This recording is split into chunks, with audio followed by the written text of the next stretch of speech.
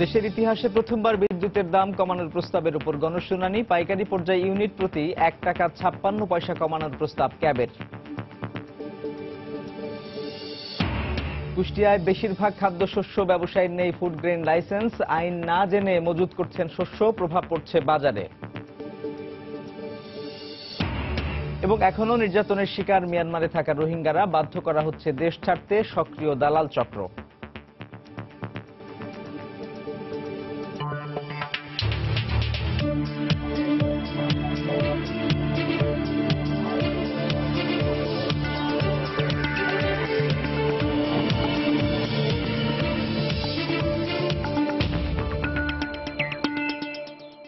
দেখছিলেন শিরোনাম। আমন্ত্রণ জানাচ্ছি দেশ ও দেশের বাইরের অর্থ বাণিজ্যের নানা খবর নিয়ে আমাদের নিয়মিত আয়োজন এই সময়ের বাণিজ্যে। আপনাদের সঙ্গে আছি সাজিদ রাজু। দর্শক, অর্থ বাণিজ্যের অন্যান্য খবরের পাশাপাশি আজ আমরা আলোচনা করব বাংলাদেশ ভারতের বিভিন্ন অর্থনৈতিক দিক নিয়ে। আর এই বিষয়ে কথা বলতে আমাদের সঙ্গে স্টুডিওতে যোগ দিয়েছেন সিপিডির গবেষক তৌফিকুল ইসলাম খান। জনাব তৌফিকুল ইসলাম খান, আপনাকে স্টুডিওতে স্বাগত জানাচ্ছি। ধন্যবাদ। আপনার সঙ্গে আমরা আলোচনায় ফিরবো, তার আগে আমাদের সাথে বেশ কিছু খবর আছে, এগুলো দর্শকদের দেখিয়ে তারপরে ফিরছি আপনার কাছে। সঙ্গে থাকুন। পাইকারি পর্যায়ে বিদ্যুতের দাম ইউনিট প্রতি ১ টাকা ৫৬ পয়সা কমানোর প্রস্তাব দিয়েছে কনজিউমার্স অ্যাসোসিয়েশন বাংলাদেশ ক্যাব। দেশের ইতিহাসে প্রথমবারের মতো বিদ্যুতের দাম কমানোর উপর গণশুনানিতে অংশ নিয়ে প্রস্তাব দেওয়া হয়। ২০০৯ সাল থেকে গণশুনানি শুরু হলেও এতদিন কেবল দাম বাড়ানোর উপর শুনানির আয়োজন করা হতো। আজকের শুনানিতে দাম কমানোর প্রস্তাবের বিরোধিতা করে যুক্তি তুলে ধরছেন কোম্পানিগুলো। আর এই উদ্যোগকে স্বাগত জানিয়েছে বিভিন্ন সামাজিক ও রাজনৈতিক সংগঠনের নেতারা। গত ২৫ সেপ্টেম্বর থেকে বিদ্যুৎ বিতরণ কোম্পানিগুলোর দাম বাড়ানোর প্রস্তাবের উপর গণশুনানি শুরু হয়। এবার পিডিবি পাইকারি পর্যায়ে ইউনিট প্রতি বিদ্যুতের দাম ১৪.৭৪% বাড়ানোর প্রস্তাব করেছে। আর বিভিন্ন বিতরণ কোম্পানি গ্রাহক পর্যায়ে ৬ থেকে ১৫.৩০% বাড়ানোর প্রস্তাব করেছে। আজকের শুনানির মধ্য দিয়ে শেষ হচ্ছে এবারের গণশুনানি। শুনানির পর ৯০ কার্য দিবসের মধ্যে বিদ্যুতের দাম পুনর্মূল্যায়নের সিদ্ধান্ত ঘোষণা করবে বিইআরসি। আজকের শুনানিতে অংশ নিয়ে ভোক্তা অধিকার সংগঠনগুলো দাম বাড়ানোর তীব্র বিরোধিতা করে। তাদের দাবি, কোন যুক্তিতে দাম বাড়ানো হচ্ছে সেটির কোনো ভিত্তি নেই।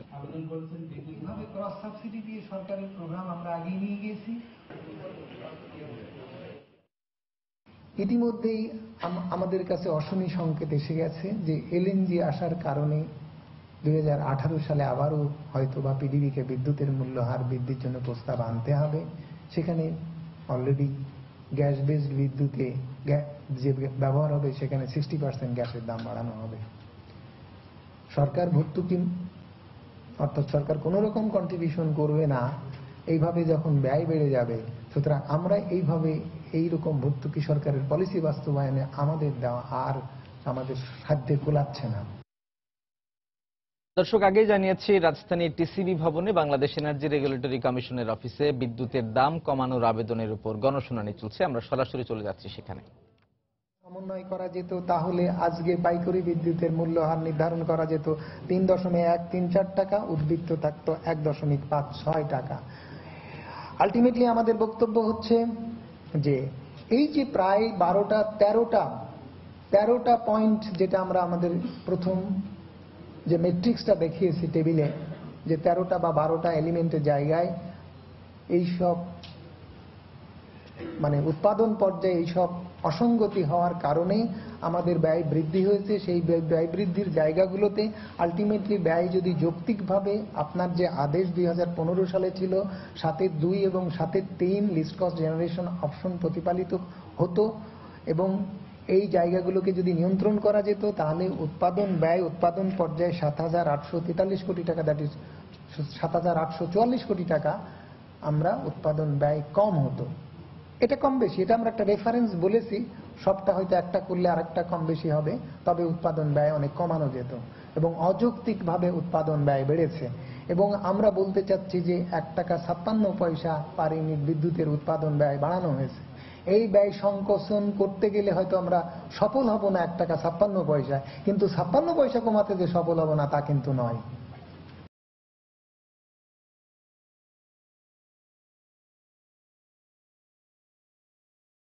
করে তুলি এবং পৃথিবীকে যদি ম্যান্ডেটরি বাধ্য করি, তার বিনিয়োগ সক্ষমতা, তার কারিগরি সক্ষমতা, প্রশাসনিক সক্ষমতা সবকিছু যদি তাকে দিয়ে বলি যে এইটা আমাদের প্ল্যানিংয়ে বলছে, যেমন জার্মানি করছে, তারা কিভাবে কমাচ্ছে, তারা কিভাবে উৎপাদন ব্যয় কমাচ্ছে, তাদের প্রফেশনালদেরকে দায়িত্ব দিয়ে দিয়েছে। আমরা যদি বলে দিই সরকারের নীতি নির্ধারণ মহল থেকে যে আজ থেকে বিদ্যুতের উৎপাদন ব্যয় 1 টাকা 56 পয়সা কমানোর লক্ষ্যমাত্রা নির্ধারণ করে দেওয়া হলো 4 বছর, তাহলে তারা হয়তো 1 টাকা 56 পয়সা কমাতে পারবে না, তবে 56 পয়সা কমাতে পারবে না বা 1 টাকা কমাতে পারবে না তা আমি মনে করি না।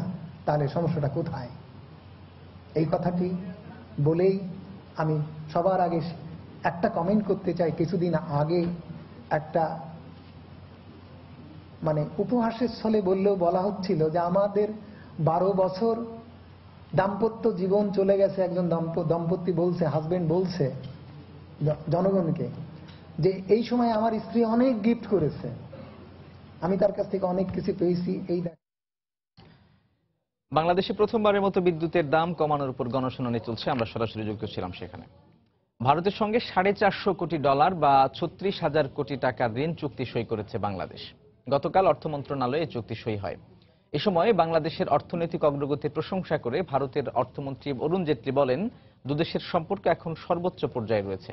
এই ঋণ চুক্তির ফলে দুই দেশের সম্পর্ক আরো সুদৃঢ় হবে বলে আশা প্রকাশ করেন অর্থমন্ত্রী আবুল মাল আব্দুল মুহিত। ঋণের অর্থ অবকাঠামো উন্নয়ন, বিদ্যুৎ ও জ্বালানি, স্বাস্থ্য, শিক্ষা সহ 17টি প্রকল্পে ব্যয় করা হবে। চলতি বছরে প্রধানমন্ত্রী শেখ হাসিনা ভারত সফরে বাংলাদেশকে তৃতীয় দফায় 36,000 কোটি টাকার ঋণ দেওয়ার ঘোষণা দিয়েছিলেন ভারতের প্রধানমন্ত্রী নরেন্দ্র মোদী।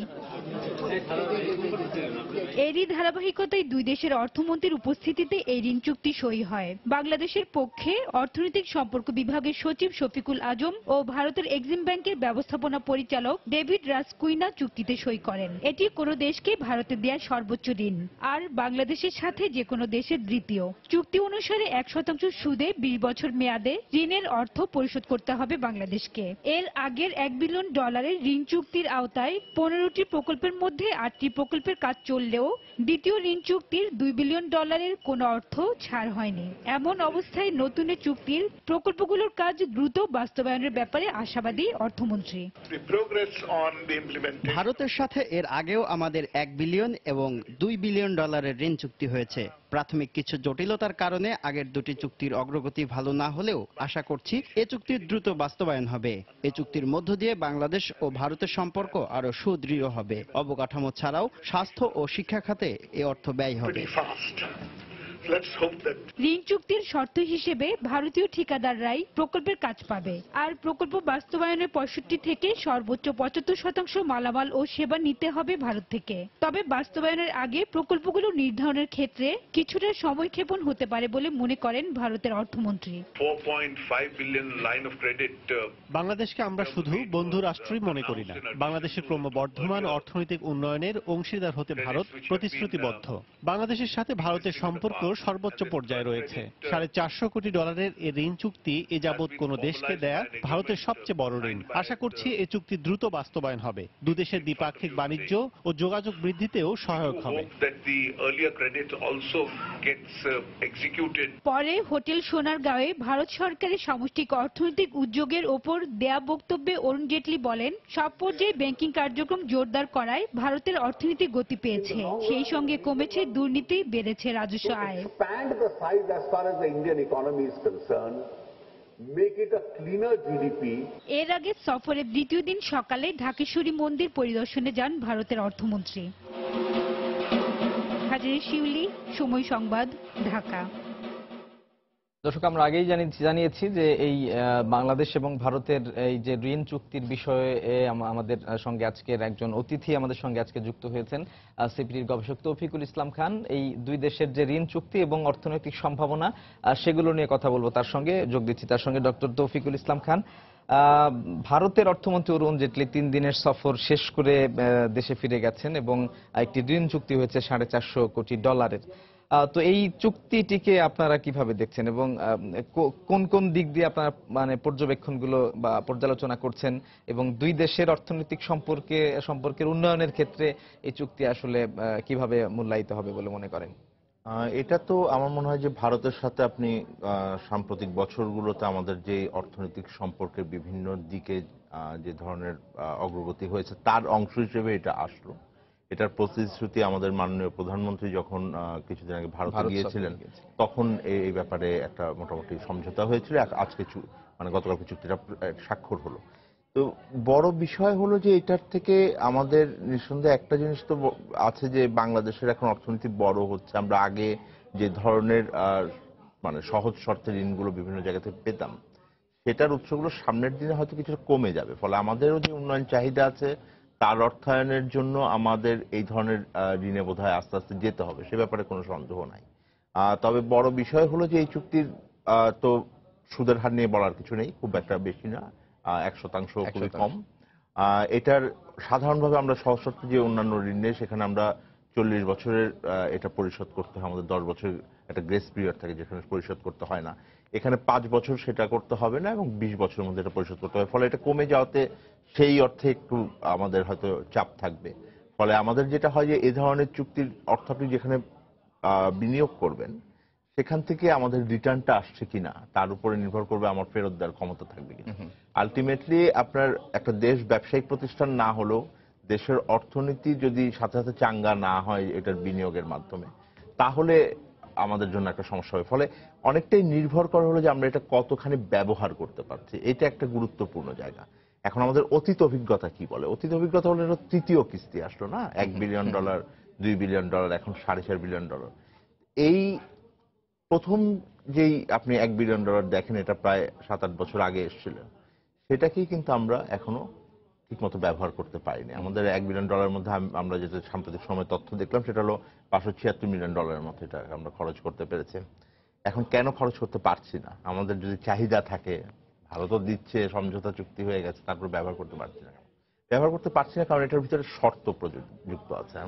যখন এই ধরনের একটা শর্তযুক্ত ঋণ থাকে তখন এটার সমস্যাটা হলো যে যেই সোর্সিং এর শর্তটা এটা হলো সবচেয়ে গুরুত্বপূর্ণ, যে আমরা ভারত থেকে আমাদের এখন বলা হচ্ছে যে 65 থেকে 75% এটা আমরা মালামাল আনতে হবে ভারত থেকে। অর্থাৎ আপনি এই ঋণটার ব্যবহার 65 থেকে 75% আমার ভারতে করতে হবে। তো 65% হলো, এটা একসময় 80% ছিল $1 বিলিয়ন যখন আমরা করি। ফলে যেটা হয় যে পারচেজ প্রকল্প ছাড়া আমরা ক্রয় সংক্রান্ত যে প্রকল্প সেই প্রকল্পগুলো ছাড়া অন্যান্য জায়গায় এটা ব্যয় করাটা দূর হয়ে যাচ্ছে। অর্থাৎ আপনি যখন অবকাঠামোতে বিনিয়োগ করছি আমরা তখন তো আমরা পুরোটাই তো আর ওখান থেকে কিনতে পারছি না।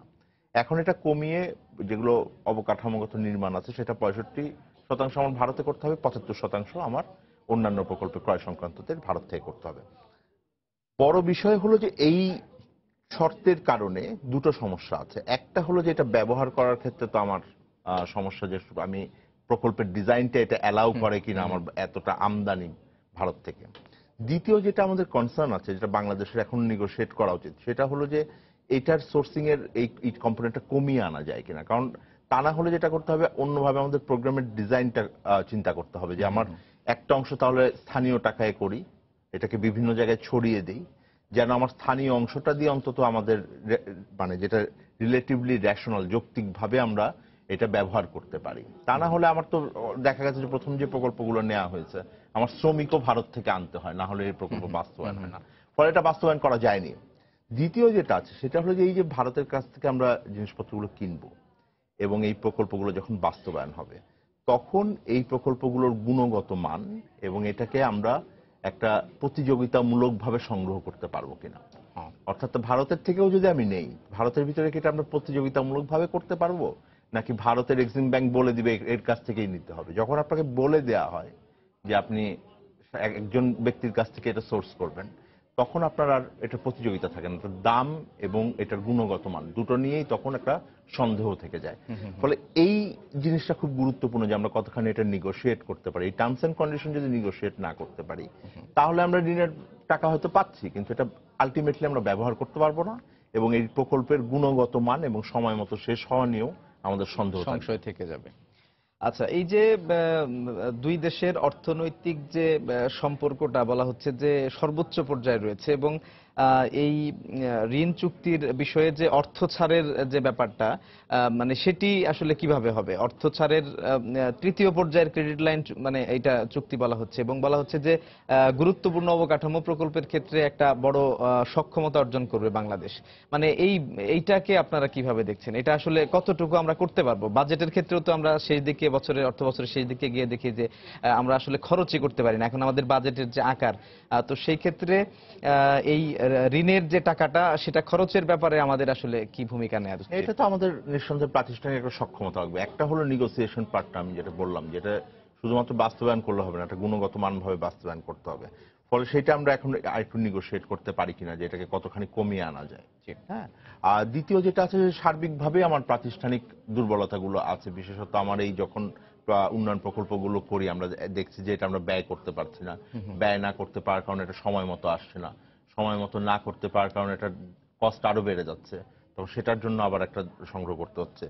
আবার এই ধরনের সোর্স থেকে যখন আমি ঋণ নিয়ে করব, যখন আমি সময় মতো করতে পারবো না, আমার ফেরত দেওয়ার সময় চলে আসবে, তার মানে আমার ওখান থেকে রিটার্ন আসবে না। ফলে এই জিনিসগুলো খুবই গুরুত্বপূর্ণ। তা আমাদের যেই পরিকল্পনার জায়গাটা, সেই জায়গাটায় যদি আমি শক্তিশালী না করতে পারি, এবং আমি যেটা বলছি যে আপনি নেগোসিয়েশনের জায়গায় যদি আমরা ওটা না করতে পারি, তাহলে সময় মতো বাস্তবায়ন হবে না। যেটা আমাদের জন্য গুরুত্বপূর্ণ সেটা হলো যে বাংলাদেশ ভারতের সাথে যেই আলোচনাটা করা উচিত, যে এই কি ধরনের প্রকল্পে আমরা এটা ব্যয় করছি। একটা বড় অংশই কিন্তু আপনি দেখবেন যে ভারতের সাথে আরো অর্থনৈতিক সম্পর্ক যেন জোরদার হয়, এই ধরনের প্রকল্পগুলোতে আমরা ব্যয় করছি। ভারতের সাথে বাণিজ্য সম্পর্কের ক্ষেত্রে আমরা ট্রেড ফ্যাসিলিটেশনের জায়গাগুলো, রাস্তাঘাট, পোর্ট, এই ধরনের উন্নয়নের কথা বলছি। এর ফলে এটা শুধুমাত্র বাংলাদেশের জন্যই যে এটা গুরুত্বপূর্ণ এবং এটা লাভবান হবে তা না, ভারতও এটার থেকে পাশাপাশি লাভবান হবে। ফলে বাংলাদেশের জন্য একটা কূটনৈতিক দিক থেকে আমার মনে হয় যে সমঝোতা করা উচিত, সেটা হলো যে আমরা যদি এটা সমঝোতা করে এটার সোর্সিংটা একটা রেশনাল পর্যায়ে না আনি, এটা যদি দ্রুত বাস্তবায়ন করতে না পারি, বাংলাদেশ যেমন এটা থেকে বেনিফিটেড হবে না, ভারতও হবে না। ফলে এটা মিউচুয়ালি উইন উইন সিচুয়েশন হবে যদি আমরা এটাকে শর্তগুলোকে একটু নমনীয় পর্যায়ে আনতে পারি, এবং আমাদের প্রাতিষ্ঠানিক যে সক্ষমতা আছে এটা যেন আমরা দ্রুত বৃদ্ধি করতে পারি। কারণ অতীতের ক্ষেত্রে আমরা দেখেন যে ভারতের সাথে আমাদের একটা ট্রানজিট চুক্তি হলো না, ট্রানজিট চুক্তি হওয়ার পরে তো আসলে তো সেটার কোনো ব্যবহার হয়নি, 3টা কন্টেনার গেছে না। তো এই ধরনের চুক্তি করে আমরা আমাদের ইচ্ছা প্রকাশ করলাম, কিন্তু তার সাথে আমার যে অবকাঠামো লাগবে, যে ধরনের প্রাতিষ্ঠানিক নতুন শক্তিমত্তা লাগবে, সেগুলো যদি আমি না দিতে পারি, তাহলে আমরা শুধুমাত্র কাগজে পত্রে এটা সমাধান করতে পারবো। সত্যিকার অর্থে আমাদের অর্থনৈতিক সম্পর্ক এবং অর্থনৈতিক যে উন্নয়ন, সেটা হবে না। এই প্রকল্পের মধ্যে অনেকগুলো বিষয় এখানে এসেছে, যে আশুগঞ্জ নৌ রুট খনন একটা প্রকল্প আছে, পায়রা বন্দরের বহুমুখী টার্মিনাল, বগুড়া থেকে সিরাজগঞ্জ পর্যন্ত ডুয়েল গেজ রেলপথ, এবং ঈশ্বরদীতে একটা কন্টেইনার ডিপো। মানে সবকিছু মিলে এই যে প্রকল্পগুলোর কথা বলা হচ্ছে, সেগুলোর সম্ভাবনা নিয়ে আমরা কথা বলবো।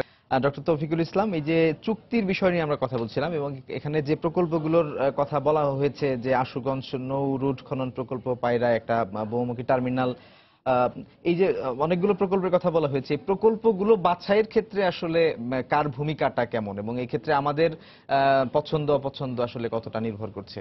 আমাদের দ্বিপাক্ষিক ভাবেই হয়। আমি যেটা বললাম যে এটা ভারত এবং বাংলাদেশের দ্বিপাক্ষিক ভাবেই হবে। আমি এই প্রকল্পগুলোর দিকে যদি আপনি দেখেন, তাহলে এটার একটা বড় অংশই হলো ভারতের সাথে আরো বেশি অর্থনৈতিক সম্পর্ক জোরদার করার ক্ষেত্রে এটা ব্যবহার করা যাবে, এবং এই যে অবকাঠামোগুলো আসবে তাতে বাংলাদেশ যেমন উপকৃত হবে, ভারতের সাথে বাণিজ্য সম্পর্ক উপকৃত হবে। ফলে এগুলো অনেকগুলো আছে, যেখানে আমরা ট্রানজিট যেটা ভারতকে দিয়েছে, সেই ধরনের অবকাঠামো আমরা তৈরি করতে পারলে ভারতও যেমন তাদের পণ্য নিয়ে যেতে পারবে নর্থ ইস্টে, আমাদের সাথেও নর্থ ইস্টের যে বাণিজ্য সেটা আরো ফ্যাসিলিটেটেড হবে। আমার নিজের দেশের ভেতরে পণ্য চলাচল ব্যবহারে ভালো করবে। আপনি যদি পায়রা বন্দরে ইনভেস্ট করেন, পায়রা বন্দর হয়, ভারতও হয়তো এটার কিছুটা ব্যবহার করবে, আমরাও আমাদের বাণিজ্যের জন্য ব্যবহার করতে পারবো। ফলে এটা উইন উইন টাইপের জায়গায় আসছে। আমরা যেমন বলছি যে একটা বড় চিন্তার জায়গা দীর্ঘদিন ধরে ছিল যে ভারতের সাথে আমাদের দ্বিপাক্ষিক যেই বাণিজ্য, সেটার মধ্যে আমরা অনেক বড় ঘাটতিতে আছি। এটা ঘাটতি পূরণের একটা বড় জায়গা হলো আমার রপ্তানি কিভাবে বাড়াতে পারি। কারণ ভারত থেকে আমরা আমদানি করি আমাদের প্রয়োজনে, এটা আমার কোনো ফেভার দিতে জন্য না, আমাদের এক্সপোর্টের একটা বড় অংশ আমরা ওখান থেকে তুলে আনি। তো একটা বড় জায়গা হলো যে ভারতের বিনিয়োগ আমাদের দেশে যদি না আসে, তাহলে এই দ্রুত আমাদের রপ্তানি বাড়ানোর ক্ষেত্রে আমাদের খুব একটা আসলে অগ্রগতি হবে না। ফলে যদি অর্থনৈতিক অঞ্চলে আমরা উন্নতি করতে পারি, তাহলে বিনিয়োগের জন্য ভারতীয় বিনিয়োগ হয়তো আমরা আকৃষ্ট করতে পারবো। ফলে এটা গুরুত্বপূর্ণ যে আমরা যেন যেই শর্তগুলো আছে এটাকে যদি শিথিল থাকতো আরো, এবং বড় চিন্তার জায়গা হলো যে এটার গুণগত মান থাকবে কিনা, সঠিক দামে আমরা পাবো কিনা। মার্কেট প্রাইস যেখানে একটা জিনিসের যদি 1 টাকা হয়, ভারতে যেহেতু আমরা ভারত থেকে এটা সোর্সিং করতে হবে, সেখান থেকে যদি আমার 1.5 টাকা নিতে হয়, তাহলে বাংলাদেশ লুজার হয়ে গেল, কারণ আলটিমেটলি এটার পেব্যাক তো বাংলাদেশ সরকারকে করতে হবে। তো আমাদের আসলে করণীয়, মানে আমাদের সরকারের আসলে এক্ষেত্রে করণীয়টা কি হবে? ভারতের এক্সিম ব্যাংকের সাথে নেগোসিয়েশনটাতে কোন কোন দিকগুলো বেশি খেয়াল রাখা দরকার? বা গুরুত্বপূর্ণ হলো আমি যেটা বললাম যে যদি ভারতের থেকে সোর্সিংও করতে হয়, একটা যদি হলো যে এই প্রকল্প ভেদে তার সোর্সিংটাকে একটু যৌক্তিক পর্যায়ে নামিয়ে আনা যায় কিনা। দ্বিতীয় হলো যে আমার যদি ভারতের থেকেও এটা আমদানি করতে হয়, আমি যেন প্রতিযোগিতামূলক দামে এটা ভারত থেকে কিনতে পারি, সেই ধরনের আমার একটা নেগোসিয়েশন ক্লজ থাকবে কিনা, যে আমি ভারতের ভেতরে যদি আমি কন্ট্রাক্টর হয়, সেটা আমি প্রতিযোগিতামূলকভাবে আমার নির্বাচন করার যেন একটা থাকে। সেটার সাথে আমার যে প্রাইসিং গুলো থাকবে, তাদের প্রাইসিং আমার বাইরে গিয়ে অন্যদের যে মার্কেট প্রাইস আছে, যেটাকে আমরা আর্মস লেন্থ প্রাইস বলি, সেই আর্মস লেন্থ প্রাইসের সাথে আমি কম্পেয়ার করার যুক্তি থাকবে কিনা। তারপরে যদি এটা হয় যে না, ভারতের কোনো কন্ট্রাক্টরই এটা বৈশ্বিক প্রতিযোগিতামূলক দামে দিতে পারছে না, তাহলে আমার স্বাধীনতা থাকবে কিনা যে আমার বিয়ন্ড যাওয়ার। এই বিষয়গুলো আমাদের জোরদারভাবে আসলে আরো নেগোসিয়েশনের দরকার। এবং সত্যিকার অর্থে যেটা অরুণ জেটলি বলেছেন যে এটা শুধুমাত্র একটা ঋণ চুক্তি না, এখানে আবেগ জড়িত আছে, যে দুই দেশের মধ্যকার ঐতিহাসিক সম্পর্ক যুক্ত আছে, তাহলে সেটা আমাদের ব্যবহার করা উচিত কূটনৈতিকভাবে। আরেকটা বিষয়, একটু ছোট্ট একটা বিষয় আনি, সেটা হচ্ছে যে ভারতের অর্থমন্ত্রী বাংলাদেশে ঘুরে গেলেন এবং দুই দেশের মধ্যে যে সম্পর্কের উষ্ণতার কথা তিনি বলেছেন, কিন্তু আমাদের দেশের ব্যবসায়ীদের একটা দুটো জায়গায় ভারতের কাছে চাওয়া, সেটা হচ্ছে যে একটা হচ্ছে অশুল্ক যে বাধা, সেটা দূর করার ব্যাপারে। তো সেই ক্ষেত্রে কিন্তু ভারতের অর্থমন্ত্রীর মানে খুব ভালো কোনো সাড়া দেখতে পাচ্ছি এটা না। আমরা কখনোই পাইনি, এবং এটা আমার মনে হয় যে বাংলাদেশের সরকারের এখন জোর দিয়ে এই জায়গাটায় বলা উচিত যে আমাদের এখন আমরা শুল্ক বাধা নাই, অ্যান্টি ডাম্পিং, কাউন্টার ভেলিং, বিভিন্ন ধরনের, যখনই আমরা একটু এক্সপোর্টে একটা পণ্য ভালো করতে চাই, তখনই তারা একটা করে আমাদের অশুল্ক বাধা দেন। এখন সেটার যৌক্তিকতা বিচারের আগে হঠাৎ করে এটা, যেহেতু এর প্রায় সবগুলোই তো আসে হলো সেন্ট্রাল গভর্নমেন্ট থেকে, যদি ভারতের সেন্ট্রাল গভর্নমেন্ট মনে করে এই ধরনের কিছু হচ্ছে, আমাদের অন্তত যদি সম্পর্ক উষ্ণ থাকে এবং যে জায়গায় আমরা নিতে চাচ্ছি, সমঝোতা থাকা উচিত যে তারা এটা হঠাৎ করে দিয়ে দেওয়ার আগে যেন আমাদের সাথে আলোচনা করেন। যদি এটার ভিতরে কোনো সমস্যা থাকে, সেটাও আমরাও দুই দেশের ভিতরে আলোচনা করে হয়তো নেগোশিয়েট করতে পারবো। কিন্তু যখনই তারা একটা শুল্ক দিয়ে দেন, তখন এটা ওঠানো খুব মুশকিল হয়। আপনি এই যে পাটের বিষয়টা দেখেন, এখন এটা আদালত পর্যন্ত গড়িয়েছে, এখনো সরকার আদালতের ভিতরে আছে বলে এখন আর কিছু করছে না বলে ভারত বলছে। এই জায়গাটা আমার মনে হয় যে বাংলাদেশে একটা বড় চাওয়া থাকবে যে অশুল্ক বাধাগুলো যেন দূর হয়, কারণ বাংলাদেশের রপ্তানি যদি ভারতে যায়, তাহলে এটা ভারতের অর্থনীতির জন্য ভালো হবে। ধন্যবাদ, অনেক ধন্যবাদ আপনাকে আমাদের সঙ্গে যোগ দেওয়ার জন্য। ডক্টর, আমরা কথা বলছিলাম দর্শক ডক্টর তৌফিকুল ইসলাম খানের সঙ্গে, সিপিডির গবেষক, কথা বলছিলাম বাংলাদেশ এবং ভারতের অর্থনৈতিক সম্পর্ক এবং দ্বিপাক্ষিক যে চুক্তি সেগুলোর বিভিন্ন দিক নিয়ে। চলে যাচ্ছে অন্যান্য খবরে। রোহিঙ্গা প্রসঙ্গ। এখনো মিয়ানমারে নির্যাতনের শিকার হচ্ছেন রোহিঙ্গারা। তাদের দেশ ছাড়তে বাধ্য করতে গ্রামে গ্রামে হুমকি দিয়ে মাইকিং করা হয়েছে বলে জানিয়েছে পালিয়ে আসা রোহিঙ্গারা। এছাড়া রোহিঙ্গাদের জন্য বাংলাদেশ সরকারের মানবিক সাহায্যকে পুঁজি করে এক শ্রেণীর দালাল তাদের বাংলাদেশে চলে আসতে উদ্বুদ্ধ করছে। শাকাওয়াত টিপুর ক্যামেরায় বিস্তারিত জানাচ্ছেন কমল দে। আন্তর্জাতিক চাপের মুখে সেপ্টেম্বরের শেষের দিকে রোহিঙ্গা অনুপ্রবেশ কমে আসলো। চলতি মাসের শুরুতে আবার রোহিঙ্গাদের ঢল নেমেছে। রাখাইন রাজ্যের আকিয়াব, ঢেকিবুনিয়া এবং মংডু অঞ্চলের লোকজন আগে চলে আসলো, এখন আসছে বুচিদং এবং রাশিদং অঞ্চলের বাসিন্দারা। বাংলাদেশমুখী হওয়ার জন্য ওইসব অঞ্চলে মিয়ানমার সেনাবাহিনী খাবার সরবরাহ বন্ধ করে দিয়েছে বলে অভিযোগ পালিয়ে আসা রোহিঙ্গাদের।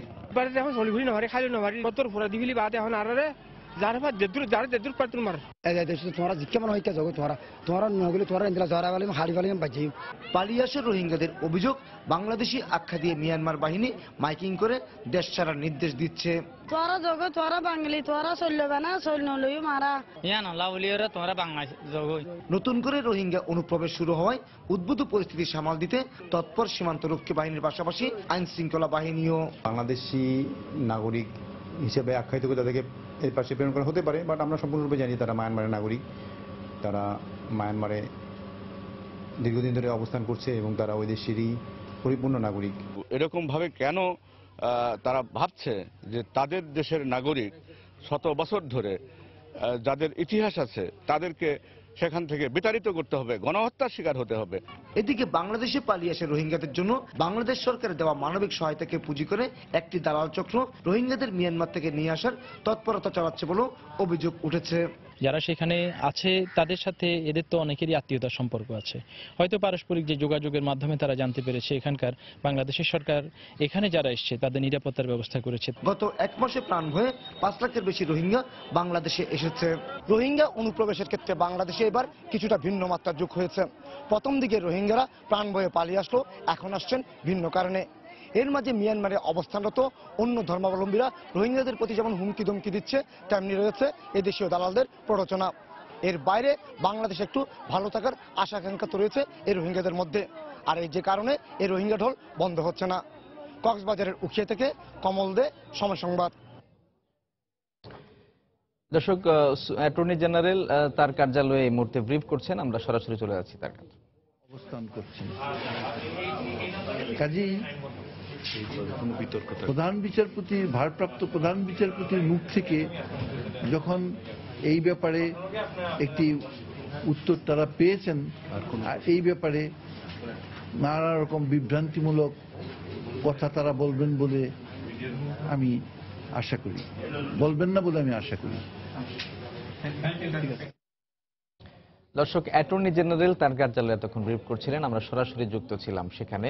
2018 সালের এপ্রিল মাস থেকে অর্থনৈতিক অঞ্চলগুলোতে নিরবচ্ছিন্ন গ্যাস সংযোগ দেওয়া হবে বলে জানিয়েছেন বিদ্যুৎ ও জ্বালানি প্রতিমন্ত্রী নসরুল হামিদ বিপু। গতকাল রাজধানীর একটি হোটেলে বিজিএমইএ আয়োজিত পোশাক শিল্পের বর্তমান অবস্থা ও করণীয় শীর্ষক এক আলোচনা সভায় এসব কথা বলেন তিনি। সভায় পোশাক খাতে প্রবৃদ্ধি বাড়াতে বাস্তবসম্মত সমাধানে সবাইকে সহযোগী হয়ে কাজ করার আহ্বান জানিয়ে বাণিজ্যমন্ত্রী বলেন, এই খাতের লক্ষ্য নির্ধারণ দেখেই ঈর্ষান্বিত হয়ে দেশি বিদেশি চক্র বিভিন্নভাবে ষড়যন্ত্র করার চেষ্টা করছে। এ সময় ভ্যালু চেইন ও বিভিন্ন অবকাঠামোগত উন্নয়নের পাশাপাশি সরকারের কাছে নীতিগত সহায়তার দাবি জানান ব্যবসায়ীরা। বর্তমানে দেশের জিডিপিতে পোশাক শিল্পের অবদান 28.7%, আর ইতিপূর্বের 10 বছরে এ খাতের রপ্তানিতে গড় প্রবৃদ্ধি ছিল 13%। অথচ সদ্য সমাপ্ত অর্থবছরে রপ্তানি প্রবৃদ্ধি বিগত 15 বছরের সর্বনিম্ন রেকর্ড ভেঙে নেমে এসেছে 0.2%। অপ্রত্যাশিত এই পরিস্থিতিতে দেশের প্রধান এ শিল্প খাতের সার্বিক পর্যালোচনা, চ্যালেঞ্জসমূহ ও সংকট সমাধানে করণীয় নির্ধারণে সেমিনারের আয়োজন করে পোশাক খাতের সর্বোচ্চ সংগঠন বিজিএমইএ। সমস্যা সমাধানে সব ধরনের সহযোগিতার আশ্বাস দিয়ে বাণিজ্যমন্ত্রী বলেন, দেশি বিদেশি সব ষড়যন্ত্র মোকাবেলা করে এ খাতের লক্ষ্যমাত্রা অর্জনে সক্ষম হবে সরকার। যেদিন আপনারা নির্ধারণ করেছেন $50 বিলিয়ন, ওই দিন থেকেই কিন্তু আমাদের বিরুদ্ধে ষড়যন্ত্র শুরু হয়েছে। বাংলাদেশে যে growth for last few years more than 6%। সুতরাং আমাদের এই তৈরি পোশাক, হ্যাঁ আমরা 50 বিলিয়ন টার্গেট করেছি, আর লক্ষ্য নির্ধারণ করলে যে লক্ষ্যে বোঝা যায়। অর্থনৈতিক অঞ্চলে শিল্প স্থাপনে নিরবিচ্ছিন্ন বিদ্যুৎ ও গ্যাস সংযোগের আশ্বাস দেন বিদ্যুৎ ও জ্বালানি প্রতিমন্ত্রী। 3 বছর লাগবে নিরবিচ্ছিন্ন বিদ্যুৎ দিতে।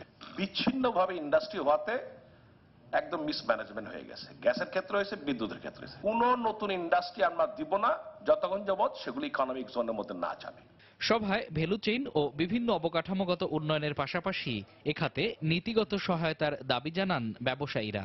বিদেশি যিনি মেশিন বিক্রি করছেন তিনি আমাকে বাকি দিতে চাচ্ছেন for 3 years two 5 years. What is the problem বাংলাদেশে? আমার সেন্ট্রাল ব্যাংক আমাকে বলছেন না, এটা দেওয়া যাবে না। পরিষ্কার ভাষায় বিজিএমইএ জানিয়ে দিয়ে এসেছে অ্যাকর্ডকে, it is your choice that whether you can buy from Bangladesh, you cannot buy from Bangladesh. এন্টারপ্রেনাররা কিন্তু তাদের এন্টারপ্রাইজ লেভেলে তাদের প্রতিযোগিতা সক্ষমতা বৃদ্ধির চেষ্টা করছেন, কিন্তু ভ্যালু চেইনের অন্যান্য জায়গাগুলোতে কিন্তু আমরা পিছিয়ে পড়ছি। এ খাতের সংকট সমাধানে বিশ্বের বিভিন্ন দেশে নতুন নতুন বাজার খোঁজার পরামর্শ দেন বিশেষজ্ঞরা। মামুন আব্দুল্লাহ, সময় সংবাদ, ঢাকা।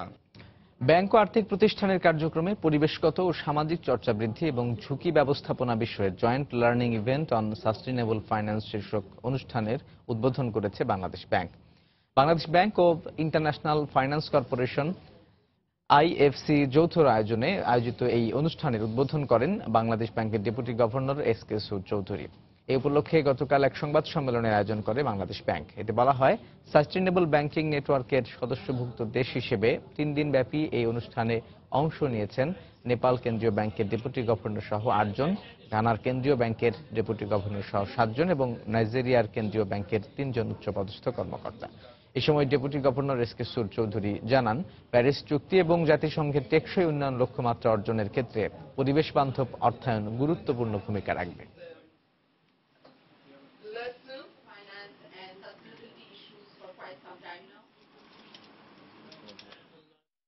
এইটি একটা পরিবেশ উন্নয়নে এবং ডিগ্রেডেশন, এনভায়রনমেন্টাল ডিগ্রেডেশন রোধে আমাদের যাতে socially and environmentally responsible financing যাতে আমরা করতে পারি, সেইটার জন্য আমাদের রেগুলেটরি রিজাইম কিভাবে আমরা পরিবর্তন করেছি এবং যেটা কমপ্লায়েন্স কীরকম, ইভ্যালুয়েশন কীরকম, মনিটরিং কীরকম জোরদার এবং এটার আউটকাম কীরকম, আমাদের গ্রিন প্রোডাক্ট কেমন ইত্যাদি বিষয়গুলো নিয়ে আমরা আলোচনা করেছি। দেশে চালের কৃত্রিম সংকট ও দফায় দফায় দাম বৃদ্ধির কারণ হিসেবে আন্তঃমন্ত্রণালয়ের সমন্বয়হীনতাকে দায়ী করেছে এগ্রোরিয়ান রিসার্চ ফাউন্ডেশন। গতকাল রাজধানীর শেরেবাংলা কৃষি বিশ্ববিদ্যালয়ে আয়োজিত এক সংবাদ সম্মেলনে একথা জানায় সংগঠনটি। বক্তারা বলেন, শুল্ক হ্রাসের সুবিধা নিয়ে ব্যবসায়ীরা বিপুল পরিমাণ চাল আমদানি করলেও তা বাজারে ছাড়ছে না। অপরদিকে ধান চাল মজুদের সঠিক তথ্য সরকারকে সরবরাহ করেন না মিল মালিকরাও। এই অবস্থায় ব্যবসায়ী ও মিল মালিকদের উপর নজরদারি বৃদ্ধির আহ্বান জানান বক্তারা। পাশাপাশি আইনের কঠোর প্রয়োগ নিশ্চিতেরও দাবি তাদের। সরকারের যে রেগুলেটরি মেকানিজম আছে সেটা এফেক্টিভলি কাজ করছে না। আপনি যখন ব্যাংক যখন তাকে লোন দিচ্ছে অথবা সরকার যখন বলছে যে এই পর্যায়ে প্রাইস রাখতে হবে, তার থেকে ঊর্ধ্বে যাওয়ার তো সুযোগ থাকার কথা না, যদি স্ট্রং মনিটরিং থাকে এবং রেগুলেটরি মেকানিজম থাকে। যদি বেশি দামে বিক্রি করে তার ব্যাপারে কোনো ব্যবস্থা আছে কিনা, কোনো আইন আছে কিনা সেটা দেখতে হবে। আমার তো মনে হয় আমাদের দুর্বলতা ওখানে যে আমাদের যথেষ্ট পরিমাণ আইনের ব্যবস্থা ওখানে শক্তিশালী নাই। এই সময়ের বাণিজ্যের শিরোনামগুলো জানিয়ে দিচ্ছি আরো একবার। দেশের ইতিহাসে প্রথমবার বিদ্যুতের দাম কমানোর প্রস্তাবের উপর গণশুনানি। পাইকারি পর্যায়ে ইউনিট প্রতি 1 টাকা 56 পয়সা কমানোর প্রস্তাব ক্যাবের। কুষ্টিয়ায় বেশিরভাগ খাদ্যশস্য ব্যবসায়ীর নেই ফুড গ্রেন লাইসেন্স। আইন না মেনে মজুত করছেন শস্য, প্রভাব পড়ছে বাজারে। এবং এখনো নির্যাতনের শিকার মিয়ানমারে থাকা রোহিঙ্গারা, বাধ্য করা হচ্ছে দেশ ছাড়তে সক্রিয় দালাল চক্র।